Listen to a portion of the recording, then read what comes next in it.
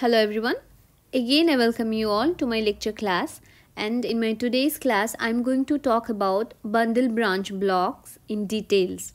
In my previous ECG classes I have talked about bundle branch blocks in a very short span, and today I'm going to do the detailing, the mechanism of bundle branch blocks and how you're going to recognize bundle branch block from certain patterns in ECG.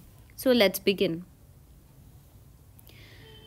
Bundle branch blocks can be of two types, that is right bundle branch block and left bundle branch block.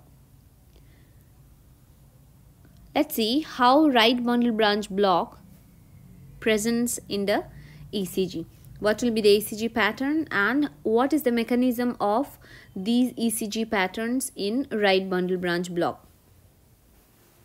Now what happens in right bundle branch block?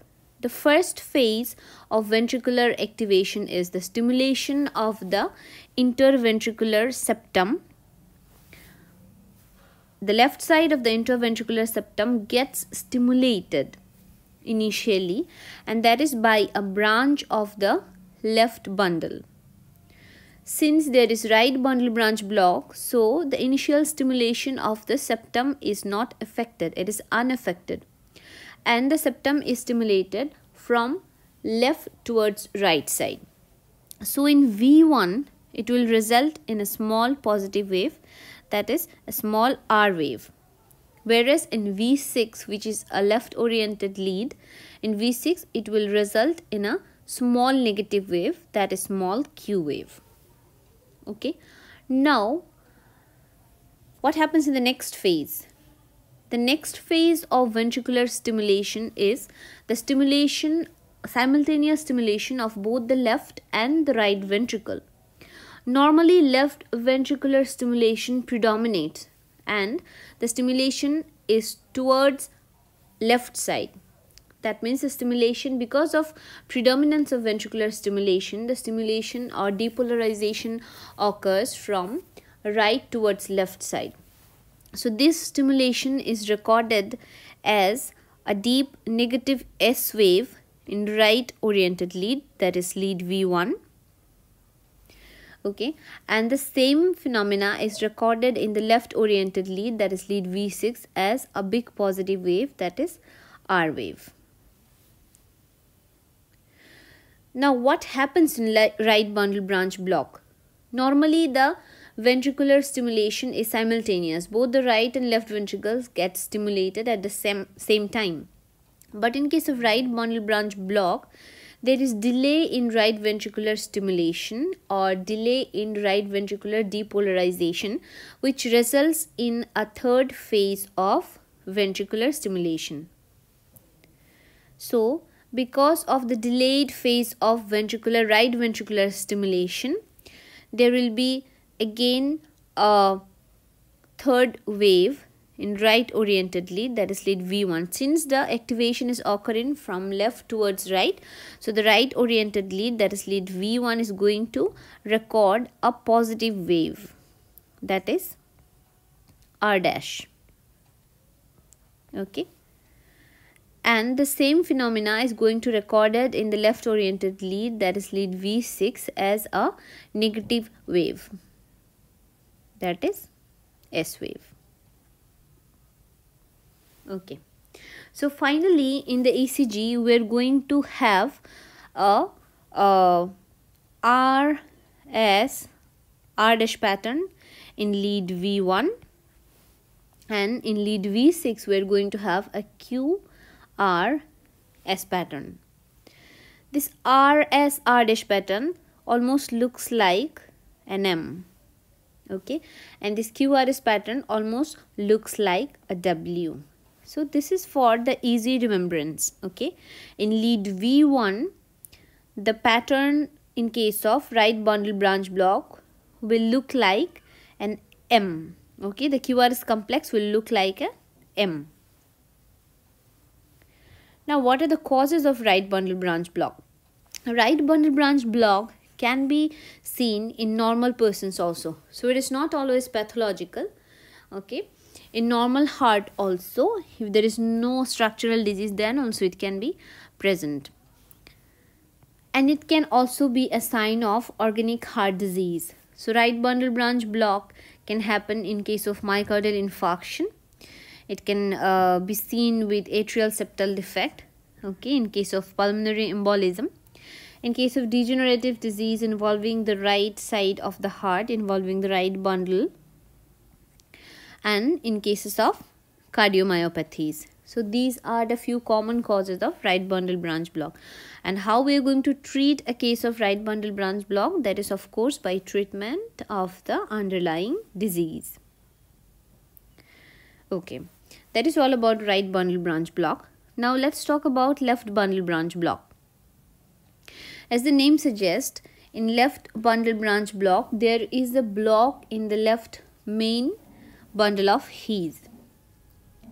In this case, since we have already talked that the first phase of ventricular stimulation is the stimulation of the left part of the interventricular septum, and this occurs through a branch of left bundle.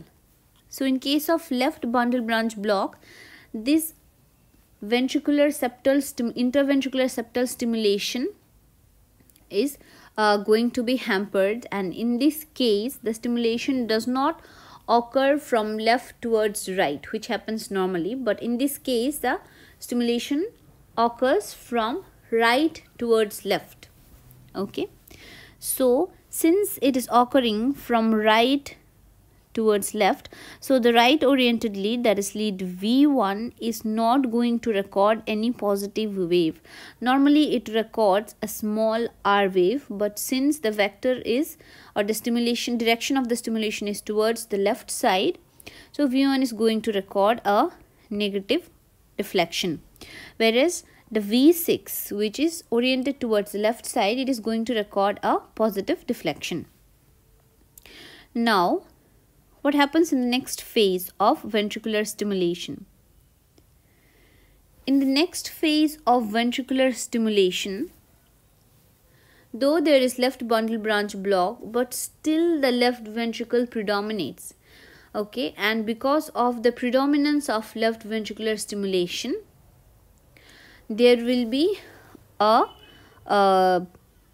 big negative recording of a big negative wave. Okay, that is QS pattern in lead V1, and left oriented lead, that is lead V6, is going to record a big positive wave. Okay, so in left bundle branch block, both the early and the late phase of the ventricular stimulation is getting affected. Okay, the late phase of the ventricular stimulation, even though there is left bundle branch block, still the stimulation of the left ventricle predominates than the right ventricle, but because of the delayed depolarization, since there is bundle branch block, so there will be delay in the depolarization. So because of the delay in depolarization, the QRS complex will be wide. One more important thing is that bundle branch blocks, that is right bundle branch block or left bundle branch block, duration of QRS complex is important. If the duration is more than 0.12 second, then it is known as complete LBBB, left bundle branch block, or complete RBBB. If it is less than 0.12 second, then it is known as incomplete LBBB or incomplete RBBB. Okay, so what are the common causes of left bundle branch block? We have already known that right bundle branch block can be seen in normal heart also, but whenever there is left bundle branch block, it is suggestive of structural or organic heart disease. It can be seen in cases of myocardial infarction. It can be seen with valvular heart disease, okay, where the right side of the left side of the heart is getting affected.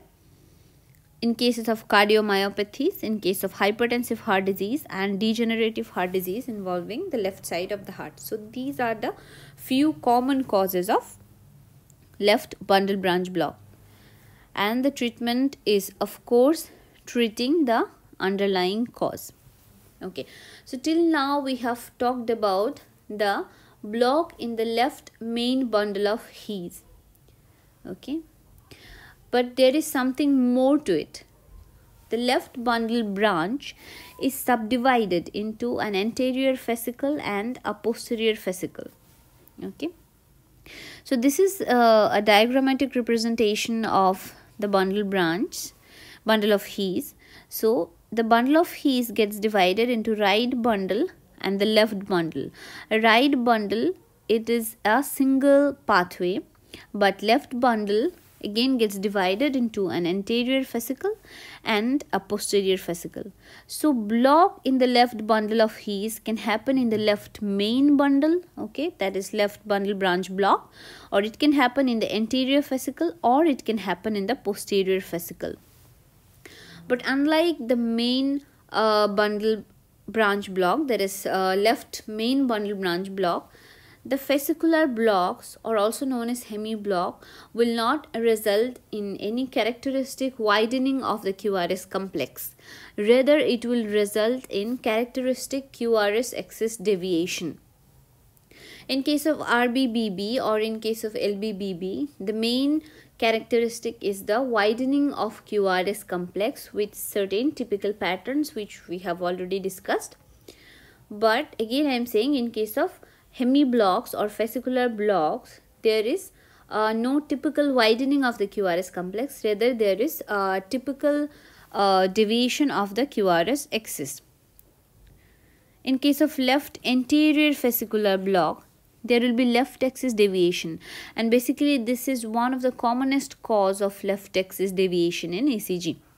The left axis deviation will be around -45 degree or more, and in the ECG we can see the pattern in 2, 3 and AVF.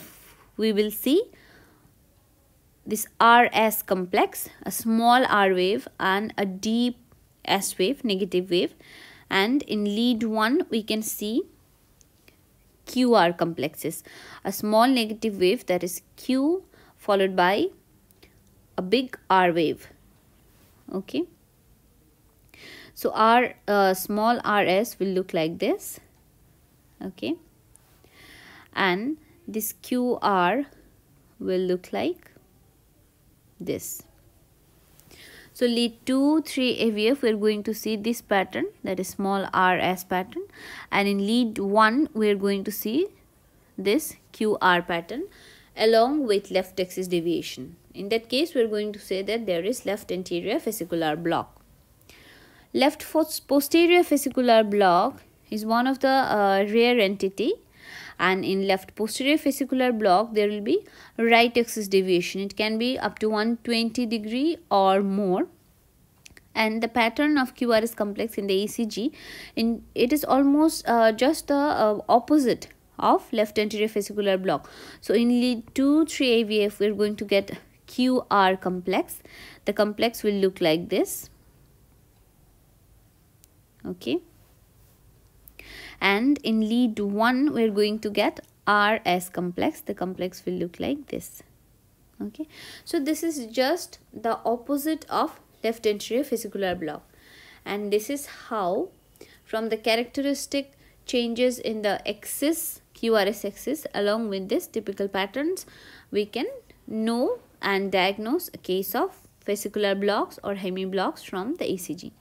So in this class we have talked about the right bundle branch block, the left bundle branch block, and the hemiblocks, that is left anterior fascicular block and left posterior fascicular block, and how we are going to diagnose it from the typical ECG patterns. Thank you.